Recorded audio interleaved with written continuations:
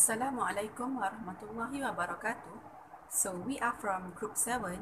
We'll be presenting on the topics of Kant and duties to oneself. First of all, I would like to introduce our group members. There are three of us, which are Miss Natimma Bada, Tuan Nurul Nadila binti Tuan Mohd, and me myself, Suhaila Afiqah binti Muhammad Nasir. So for this video, I will be the first presenter.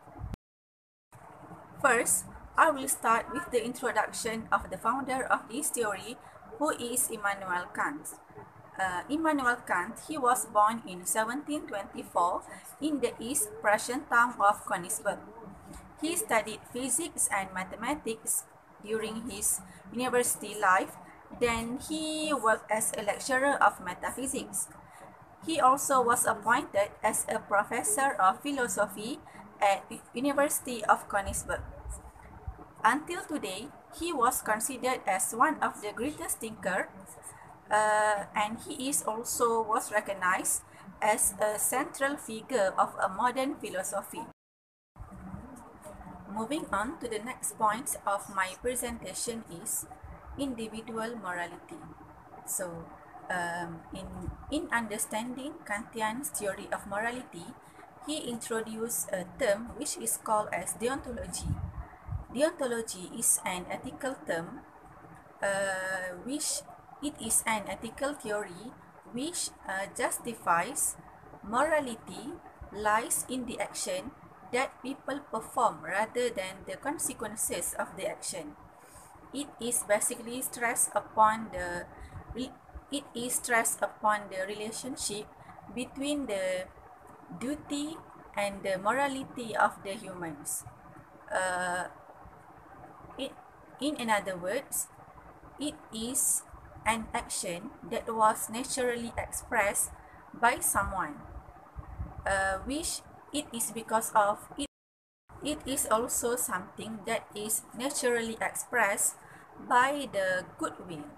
So, the goodwill is actually the only good things that will always be good without any qualifications.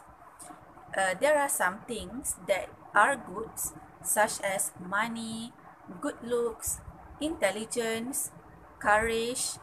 However, these kind of things still can be good or bad. Same goes also for the consequences or reward that we get from performing the good actions.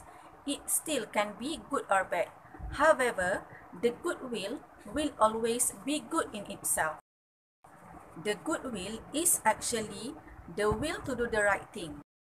Acting from the goodwill can build up our morality as we perform a good actions because of we realize it is something that is right to do.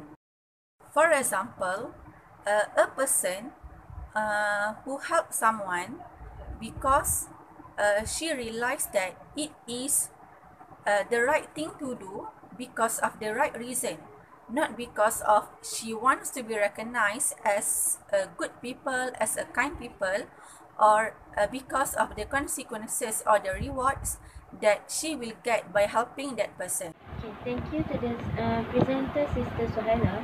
I will continue with the basic of self regarding duties and freedom. Commonly, people assume that when people presented with various alternative choices, they would have the freedom to choose whatever they want on with the basis of individual desire. This is what Kant calls as the idea of freedom, which is also known as libertarian freedom. Kant, however, sees the freedom in different way and in a more sophisticated manner. Libertarians would state that one is free when they can choose whatever they want. However, Kant believes that choosing what you want isn't freedom at all. Kant insists that acting on the basis of desire is being governed not by one's reason, but by their primitive and animalistic instinct. According to the Kant, freedom can be described as the ability to govern one's action on the basis of reason and not desire. This can be reduced the concept of autonomy, which is literally translating as self-legislator. So the idea is not to live by one's instinct, but we should live by the laws that we impose ourselves. Okay, so in Kant's view, libertarian freedom isn't real at all, isn't real, but in reality, it is just enslavement of oneself to their desire. He said that as a boundary for the classifications of individual morals, where desire can be a rational fuel for one's opinion of what's moral.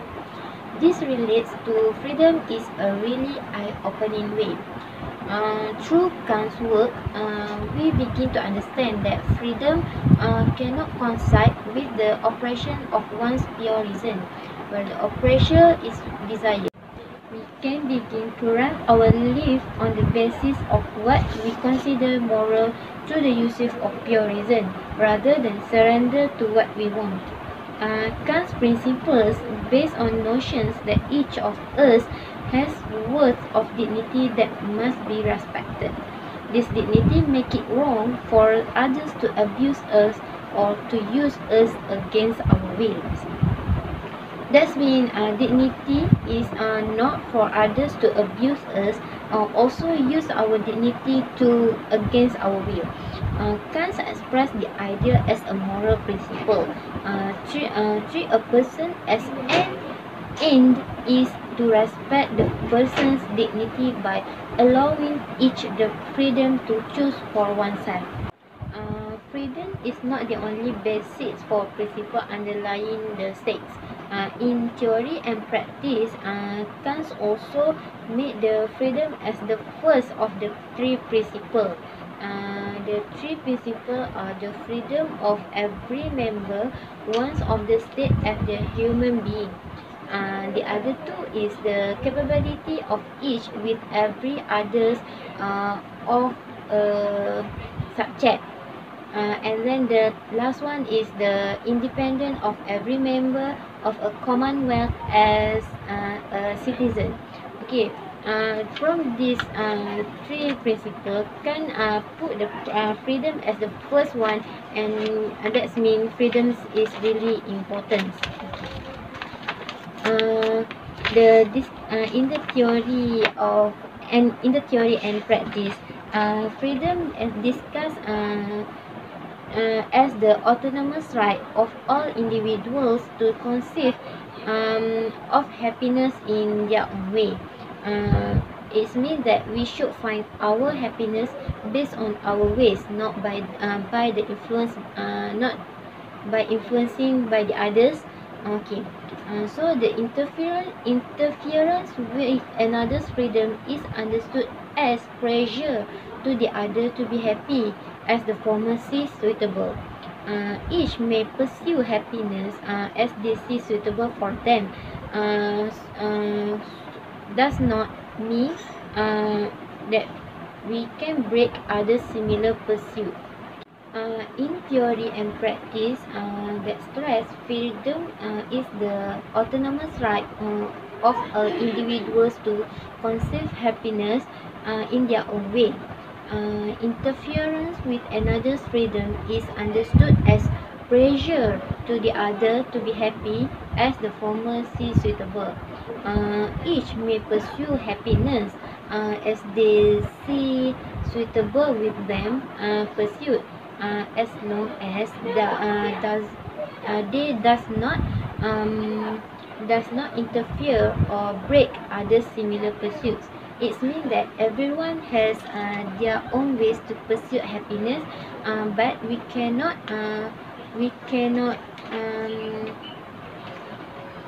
interfere with others' way in order to find their own way.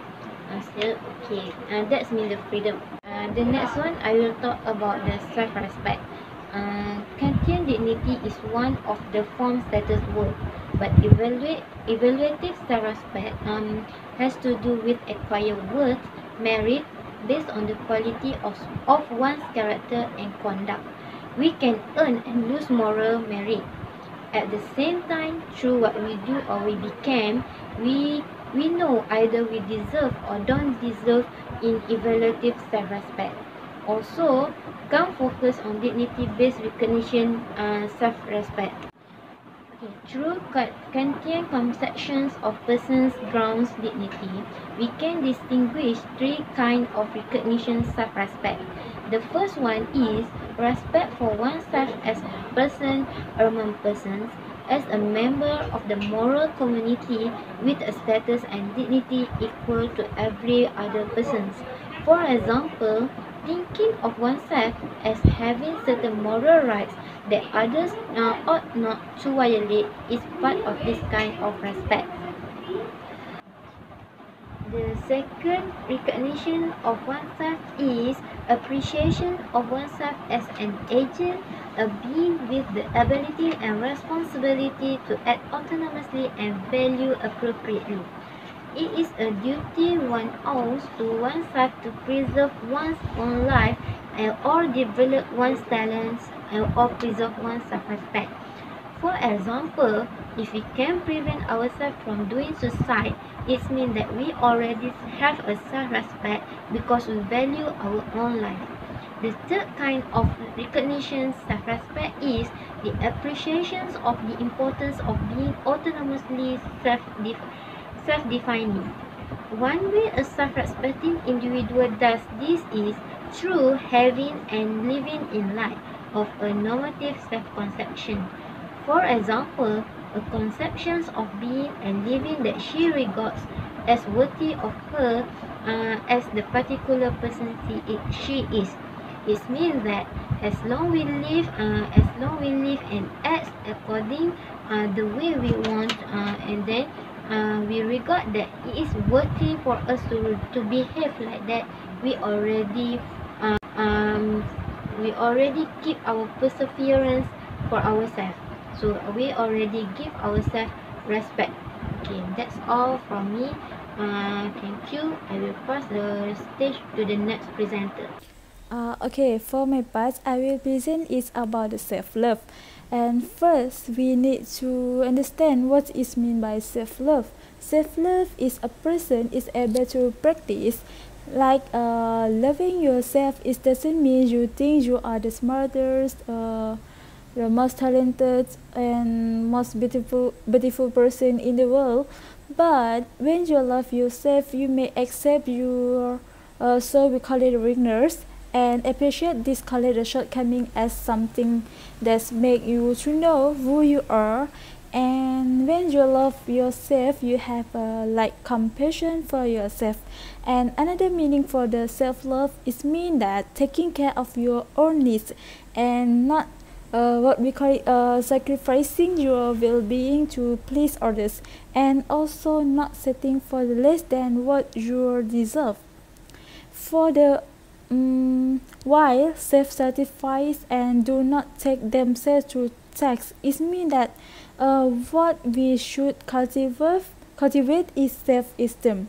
And they have another quote for the self-love is like one finds his happiness in being considerate by his fellow worthy, and his fellow worthy is in the of self-esteem, and whether is his true and intrinsic words. Okay, next point is self-mastery. Self-mastery is to involve discipline toward our own life, and it means like we must be able to distinguish between moral discipline and discipline of practice. And the first moral discipline is to master and control our feeling, and the second is discipline of prudence, sense our feeling, and to certify our inclination. And the biggest they have the problem, it's like the biggest problem facing our development of self-mastery. They have two biggest. The first one is the effect or motivational component, and the second is must reckon the opposing forces. This is the another dimension of self-mastery to characteristic suppression of judgment. They have four. The first one is do not react spontaneously, and the second one is do not respond to the strong emotion like anger, and the third one is reaction are delayed by control and the autocracy of mind, and the fourth one is delayed decision making the until issue is fully considered, and the last one is can overcome the discomfort of work and the duties to our own bodies in regarding to our life.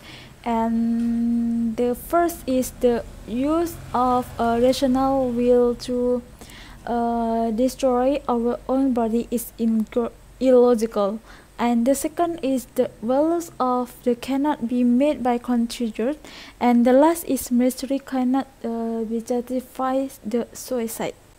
And next is the duty toward the body itself, and the body must be disciplined, and also the mind must be gained mastery over the body, and we should not practice penance and fasting as they simply waste the body, and also we must strengthen and harden the body. And the last one, the body is abused by bestial and satanic races. This is the last slide. May occupation. Occupation is the compressed into work or play, and also work activity sustain life. And the lastly is idle enjoyment make life empty.